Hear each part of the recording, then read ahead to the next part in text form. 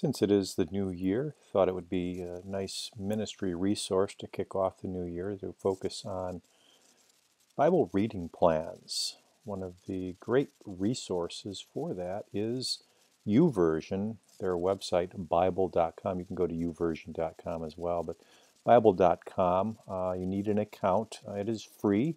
Once you've got an account, you'll see a number of options across the top of the page: home, read plans, and video. If you go into the plans section, you'll see all your previous reading plans if you have any current ones, or you can discover other ones.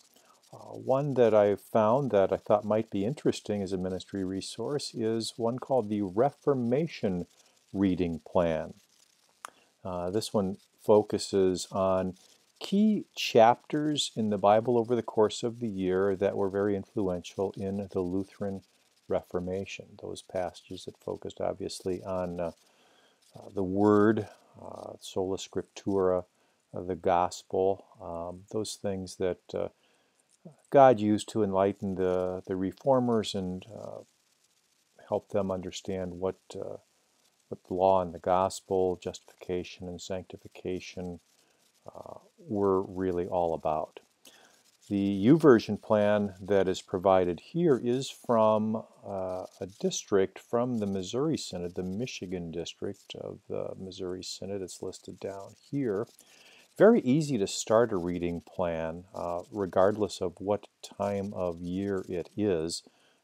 Since this is January, great time to start a reading plan. All you have to do is click Start This Plan. You can also see a sample. If we go into the sample section, we'll see that day 1 of 365 days begins, as you might expect, certainly some passages from Genesis, but also John chapter 1. We hear about the Word, of course.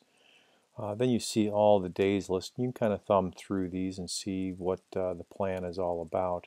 If you go ahead and click on Start This Plan, you also get an option, and YouVersion is really good about the social nature of these reading plans. They're asking if you want your friends to see your activity. I'm going to say yes here. And it loads up the plan, and now I have a checklist.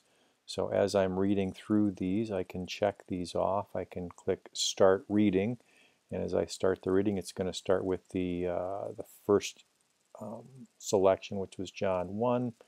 You can change the version that you're using. Here it's defaulting to King James. If I wanted to use the New International Version, I could do that. Another thing I really like about the YouVersion reading plans, or the YouVersion Bible in general, is the ability to listen, so you can have it narrated to you. So perhaps if you're reading with somebody, or if you're coming across a section of Scripture that has some particularly difficult names that are listed, sometimes good to have those narrated for you. And then you can navigate through your reading for that day just by clicking on the green arrow. It'll take you to the second reading for that day. A number of other features make it really nice to kind of walk through the Bible in this fashion. If you just click on a section of Scripture, up will pop the ability to share that. You can share that with other people, maybe some insights that you want to share with a friend or family member. You can take notes, you can bookmark, you can highlight, just kind of a nice personal reading tool. And when you add a plan on top of that, it allows you to set reminders for yourself. You can get email reminders, you can get reminders within the apps that are available. For instance, on your iPhone or your Android device or tablets, those all come with capabilities to have notifications that'll pop up that'll remind you, hey, you haven't read your reading for the day, and kind of keep you on track. So just a nice ministry resource that will keep you in God's Word and kind of focused as we're dealing with the 500th anniversary of the Reformation. Here's a nice little Reformation reading plan in a nice tool, the YouVersion app at Bible.com.